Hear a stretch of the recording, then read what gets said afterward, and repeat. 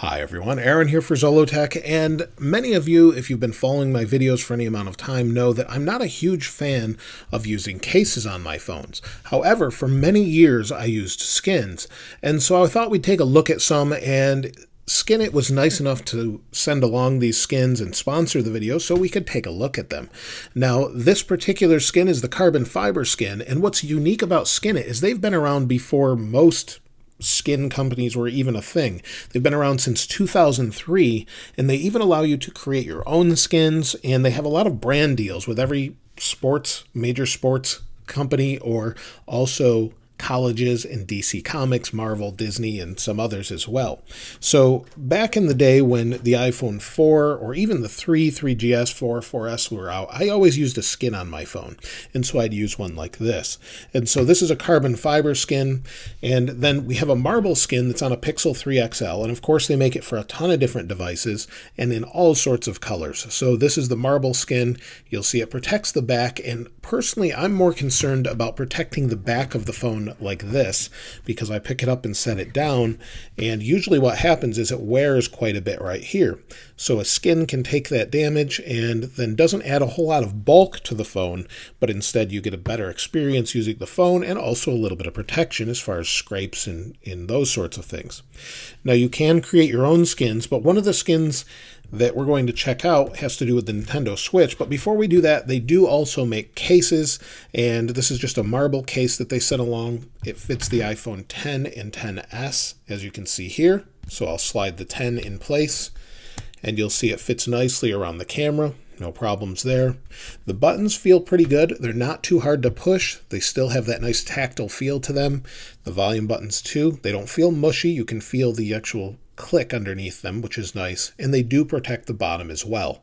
So you've got the same protection on the bottom that you would get with most cases, but then you can customize the case, or you can change it to whatever you'd like. This is just the black marble one. So let me set this aside and we'll take a look at this. This should be kind of interesting. So this is for the Nintendo Switch, and it's a carbon fiber skin, and I do have a Switch right here. It is missing the kickstand, since this is one of the release day Switches. These were pretty cheap, and it's probably around, but it falls off pretty easily. And then I have a terrible screen protector on it that didn't fit right, so we're going to put this on instead and see what it looks like. So I'll put this on, and then we'll come back and see what it looks like. So I've begun wrapping everything. You can see this is completely wrapped, as is the controller and the Switch itself. Now, like I said, I am missing this piece. I'm sure I'll find it around here somewhere, but it falls off pretty easily on the early Switch models. So let me set this aside, and I'll show you how we wrap this one. And you just have to be really careful and line it up as good as you can. And you can actually stretch this a little bit. So you see, I want it to line up perfectly around the buttons, but to get it to line up here, you actually have to pull on it a little bit. So we're good here. Let's move around to the edge.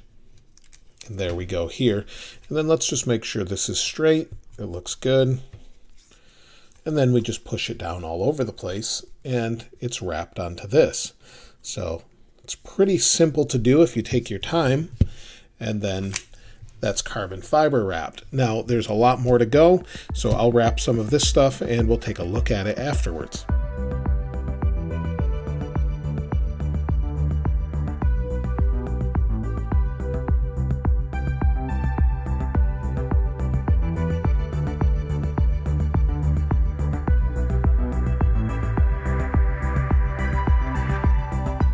So I've got everything wrapped with this carbon fiber wrap, and I wanted to show you a little bit more close up. You'll see here along the top, everything's lined up pretty perfectly, no issues there. The same thing is true with the bottom here.